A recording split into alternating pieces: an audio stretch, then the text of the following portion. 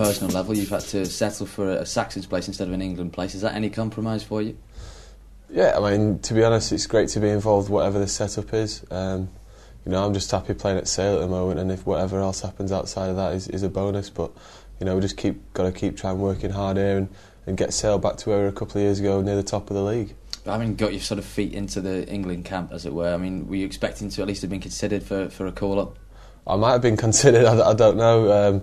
It's a long Six Nations, I mean, I wish the team all the best, and it's good to have plenty of guys from Sale being involved. Wiggy for the first time, all the best. Hope he gets his chance because he deserves it. So it's great that we've got people in there. You've got youth on your side. There's still time. You're still expecting, and you're going to knock on that door, and that door's going to be open for you. Yeah, I mean, I'm not closing any books. I'm sure, if I put my mind to it and keep working hard, then maybe in the future there might be other chances. But at the moment it seems that they're going the other way, and I just got to keep working hard. A little bit about the Saxons. I guess there's some guys, some mates of yours in the pack. I mean, Jones and Cox, who can consider themselves unlucky not to be in the Saxons as well. Definitely, they're both having great times this year. Coxey's come forward and done really well. Scoey as well, I think, is another one who's unfortunate to miss out. He had a great game down in France. So there's a few people out there, but it shows how competitive it is, and that's good for England.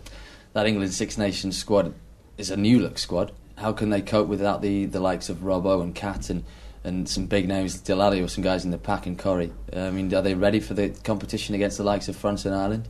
I'm sure we'll find that out in due course. They're going to have to find a way to do it, and if they don't, then maybe they'll bring other people in. But I mean, there's top quality players in there, and I'm sure the coach will get them ready, and they'll be up for the challenge, and the other guys will step forward and move into these roles that these sort of senior players have left. So it'll be interesting to find out who really steps forward and takes control. For you, on an international level, all you can keep doing is playing your Premiership rugby week in, week out, getting noticed, and eventually Ashton. I mean, that's all you can do, isn't it, on your level? Yeah, I mean, exactly right. I mean, you can't worry about being picked there or not being picked there because it's out of your control. If you can just focus on your own game, keep working hard, that's all you can do, and hopefully something will happen on the back of it.